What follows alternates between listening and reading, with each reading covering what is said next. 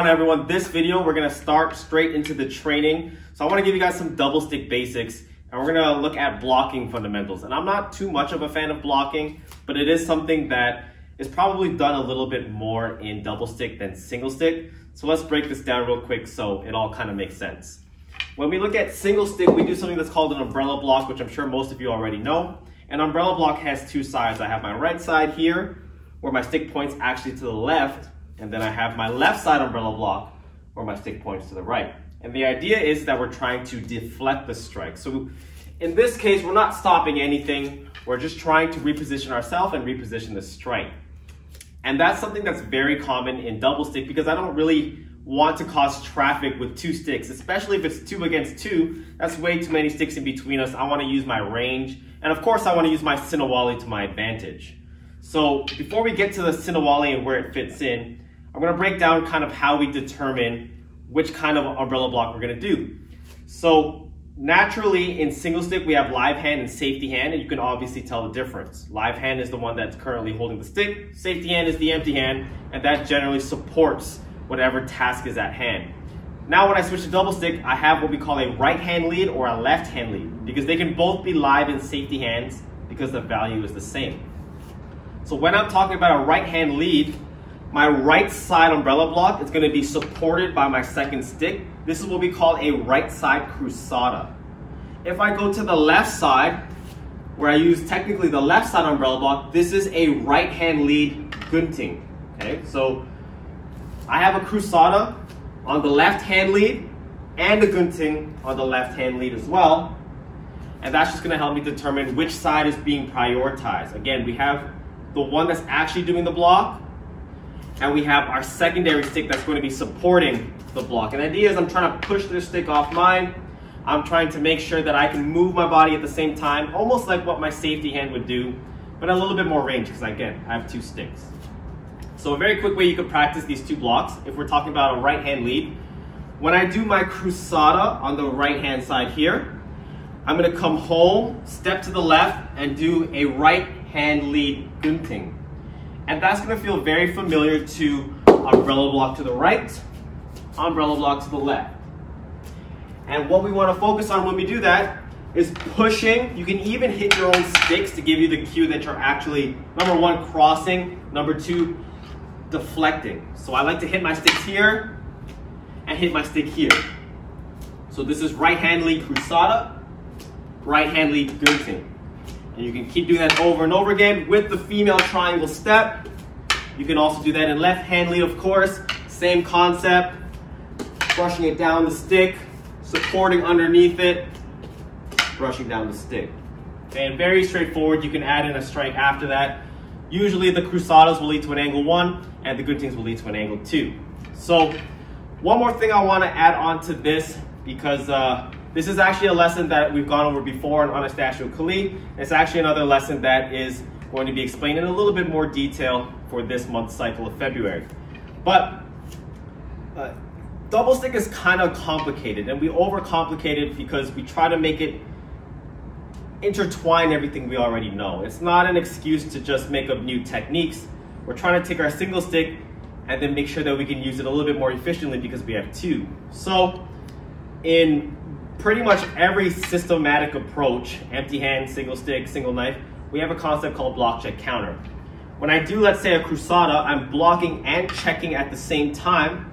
And of course, now I need to counter. So this is where I can easily throw in an angle 1, because generally my right side umbrella block gives me that line to slash down on, okay? But it wouldn't necessarily be double stick if I just did an angle 1. I kind of just leave this one to parry. So here's where I could throw in that Sinawali. And that way I'm not just using a Sinawali and walking around like a bulldozer. I'm actually actively applying myself in double stick, where I'm using a particular technique based off of a single stick concept, and then I'm plugging in my counter with something that's a little bit more familiar to our double stick training, which is something like the Sinawali.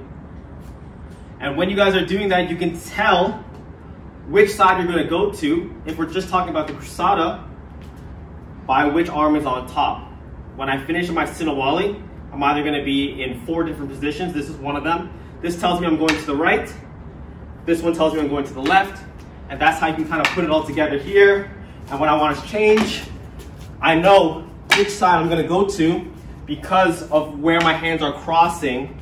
And I'm just plugging in, again, the Sinawali. Okay, so you could do plenty of different drills like with that. You could use it in the Gunting format as well. But if you guys want more detail on that, then of course I want you guys to definitely check out Anastacio Kali, because there's going to be a full detailed video broken down a lot more better than the way I just did it right now. Now on the topic of double stick Sinawali, it's very important that you can Sinawali from anywhere and everywhere, because the last thing you want to do is add in 3, 4, 5 extra movements just to get back to something that's so, I don't want to say the word basic, but it's pretty basic. It's 6 basic counts. Technically it's 3 done on both sides. So when you guys are practicing your double stick Sinawali, first of all, if you guys don't know it, then you can literally learn it in 3 to 5 minutes if you watch this video. So pause, go there, come back. But if you do know how to do the double stick Sinawali, a good way to practice it, as opposed to just doing it in this kind of boring state of flow, you can change that into bursts. And when you burst, really try to Sinawali, really try to hit something, give it more purpose, and you'll end up in, again, either a right hand crossed over, left hand crossed over, double chamber on the right side, double chamber on the left side. So as you guys practice that, you'll start to see different positions that you can start from, and you don't necessarily always have to be here or here. No matter what you decide to do, as long as your hands get to a familiar position, maybe 1, 2 extra movements, you'll find yourself in one of those 4 places, and then boom, there's your Sinawali. I'm gonna pull up some clips as I'm kind of breaking this down. I'm gonna give you various ways you can practice. Number 1, the Sinawali, and then number 2, adding in that cruzada kind of concept of a block check counter. And I wanna be able to give you guys this because I know there's not a lot of teaching that I've been doing. I've been prioritizing Anastacio Kali, but you guys deserve some stuff too. So as you guys can see in this particular clip, when I'm doing the Sinawali, I'm doing it to the bag without any relative targets. And you can start to transition between your double stick Sinawali to what we call tepi. And some of you guys know that as Heaven 6, Earth 6, Heaven and Earth 6, and all the different variations. And the idea is that I'm trying to hit that target, but I'm trying to stay within my flow. But as you guys are practicing that, give it more purpose. Right? Don't just hit it and go tap, tap, tap, tap, tap, tap, tap, because then you're just doing the exact same thing in midair with a punching bag, and you don't really need that unless you're just trying to teach yourself how it feels like to strike something. So use those bursts, kind of change up the angle, change up the timing, give yourself a little bit of a scenario, almost like you're shadow boxing, so that you can give the sense of when you need to tighten up a little bit and really burst, or when you can relax and kind of be standby. And then so the next clip that you're going to see is when I added in those blaze pods. And again, these things have been a game changer for my solo training. So when it's lighting up, the first variation that I did is I just basically broke out of my Sinawali and turned that into a strike, whether it was with my right hand or my left hand. And then I changed it up a little bit, and now I particularly wanted to use my supporting hand in the cruzada so that I can use that to check a particular side. And that gives me a little bit more of timing base, but it makes me emphasize to jump out of the Sinawali, which again is a super important skill because you don't want to get lost in just what's written down on paper. It's like that, especially the way I teach it, so everyone can learn it, but you gotta kind of have your own flair and have your own ability to break down and analyze the situation. So if it's not necessarily the drill, it doesn't mean it's not going to work. All right, guys, I'm gonna end the video here. First and foremost, I just want to say thank you for watching the videos, but I do apologize that there's been a lack of diversity. There's not much things to do. Still at the stay-at-home order. Obviously, we're still shut down, but the good news is that it's looking like we'll start to reopen the economy next week, as they say. I'm not too sure, but just continuing to do what we can, give you guys some content on solo training. Of course, that's a big one because I know a lot of you guys don't have partners or you don't have gyms right now, but hopefully yours is opening soon and you guys can keep going with both and use it as motivation to kind of take a new turn in martial arts for the better. Again, if you guys want to use the same setup as me, you guys can buy the Action Flex, the Screamer Sticks from Century Martial Arts. You guys can use the Kali 10 discount code for a little bit of saving. And if you guys want the Blaze Pods, you can follow the link below as well to get 15% off your purchase. And whether you guys have it for your own gym, for yourself, for you and your training partner, it's definitely something that's pretty universal. And again, I can't stress enough how much it's been able to help me with my solo training in this short amount of time. And I can't imagine how much further I could take it. Go ahead and treat yourself, follow the links below, and give this video a thumbs up if you did enjoy it. And let me know what else you guys want to learn, what else I can show you guys solo training, what I could show you partner training. If you guys aren't subscribed to the channel, make sure you guys do subscribe. I know a lot of you aren't.